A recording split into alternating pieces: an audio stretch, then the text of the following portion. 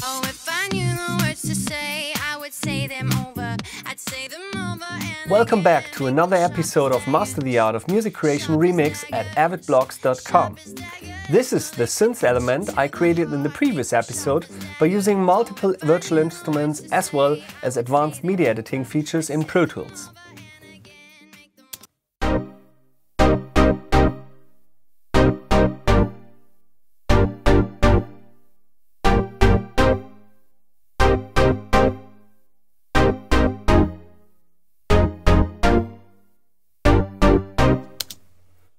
Today I'd like to take this element to the next level with some audio editing and mixing. Before doing that, I will print the synths to audio. Working with audio at some point in your production workflow offers many benefits. For a start, you can visually see where the audio starts and ends, making it easy to clean things up like reverb and delay tails. It's more CPU friendly, leaving more power on my system for mixing and arranging with even more VIs at any time. Audio clips also offer a different set of editing features, like Audio Suite plugins. By making use of clip gain and real-time fades in Pro Tools, I can arrange my song much faster and easier. With elastic time in Pro Tools, I can do tempo changes to audio just the same as with MIDI. Last but not least, I work sample-based with audio. And at any time, I can exchange my session with other collaborators without worrying about instruments or plugins compatibility between different systems. Pro Tools 11 supports offline bounce that really speeds up your workflow. In a situation like this, where I like to print 5 different virtual instruments, I also take advantage of the option to bounce multiple sources at the same time. To make this process easier, I prepare what I call BIP bounce in place buses in the I/O window. Next, I select the tracks I wish to print to audio and assign the output of each track to one of these BIP buses. There's a shortcut how you can do this quickly. Just hold down Shift plus Option plus Command and select the BIP bus on the first track. All the following tracks will automatically be assigned to the next higher number. Now I will open the bounce dialog window. Also, there's a shortcut Option plus Command plus B. At the top of the window, I can now select the first BIP bus as source. By clicking the plus button, the next higher BIP bus will be created. Now I just make sure that offline and import after bounce are ticked and off we go. The import dialog window gives the options whether to create new tracks for the bounced files and where the files will be placed in my current session. I choose same as selection. That will place them just underneath my source instrument tracks on new audio tracks. That was fast and easy. In order to keep the instrument tracks for later changes or additions, I won't delete them, but at the same time I also like to free the resources on my CPU that they use. For that, I'm using a legacy feature, but still one of a kind for me. That is hide and make inactive.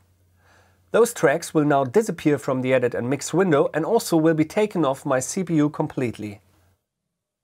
As I mentioned before, having the synth element now as audio tracks gives me more options for my creative ideas. First, I will cut the audio to grid in order to get rid of delay and reverb tails.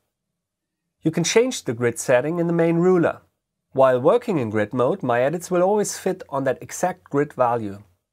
For this part, a 16th grid is just perfect. To make the edits easier, I will create a group. Just select the tracks and use the group command or the shortcut Command plus G. I can choose to have either an edit, mix or combined mix-edit group. This setting decides whether my tracks will be grouped in both the edit and mix window or just either one of them. Right now I'm fine to have them just grouped for editing purposes. But I could modify the setting at any time. Now selecting a clip on one track will also select all clips in the grouped tracks.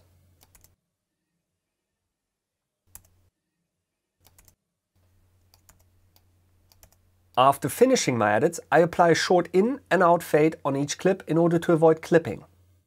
Instead of doing this on a clip-by-clip basis, I can just select all of them and hit the F key on my keyboard. You can't see them right now, but when I zoom in using the T key, you can see the little fades on each clip.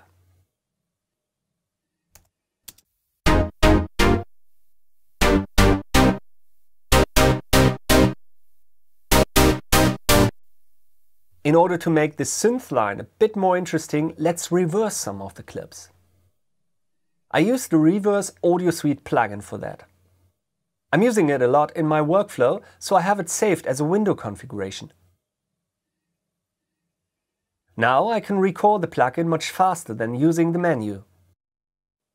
Working with Audio Suite plugins and window configuration offers even more benefits that I will cover in the upcoming episodes in more detail. Okay, let's do something just here.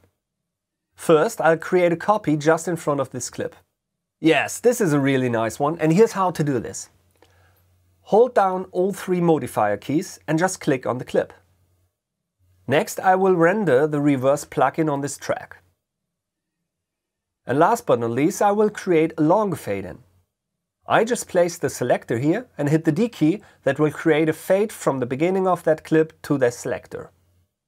By holding down Command while moving the clip with the grabber tool, I can move the clip now on a sample basis rather the grid value I'm working in. This is equal to the mode slip that you find just here. But for most music creation workflows, grid mode is just perfect. By the way, this fine resolution shortcut, by holding down the Command key, also works with fader or plugin parameter adjustments. Give it a try, it's really helpful for mixing too. Let's listen to the reverse effect on the synths.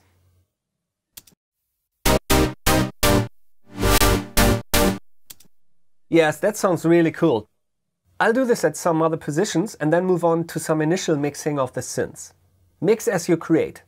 With more than 1100 different AX plugins, I have an amazing selection of processing tools that help me to create great sounding elements. By stacking 5 different virtual instruments, I've already created a very rich sound. Now I'd like to add some reverb, compression and delay as well as equalizing it. One of my absolute favorite plugins is the channel strip from Avid that comes as part of Pro Tools software. It's probably the most widely used plugin in my sessions. It offers everything I need on a track, sounds great, and I love the dynamics section.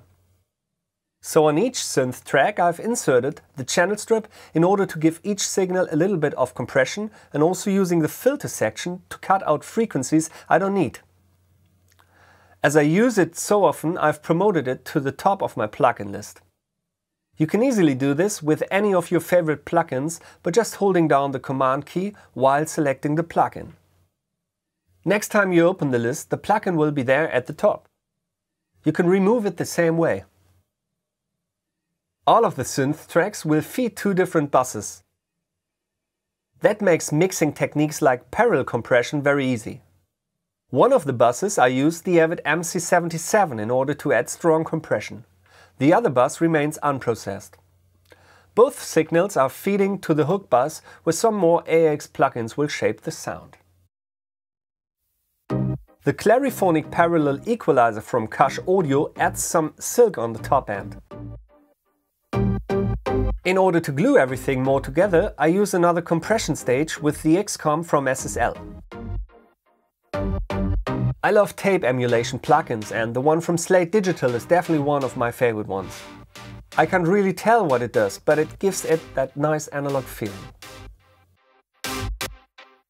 Pro Tools offers up to 10 inserts on each track and I couldn't deal with less. So on my next insert slot there's the Air Vintage filter, one of the over 60 plugins that are included with every Pro Tools system. When you hold down the Control key, you can bypass all plugins on one track, so listen to the difference with and without processing.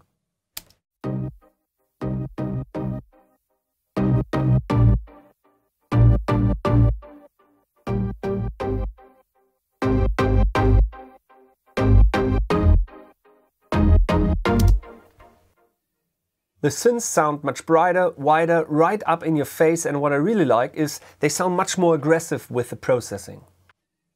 Enough for today. Please don't miss the next episode when I start creating a beat by using Native Instrument Battery, the fantastic UVI workstation, the Pro Tools Loop browser and some other really cool stuff.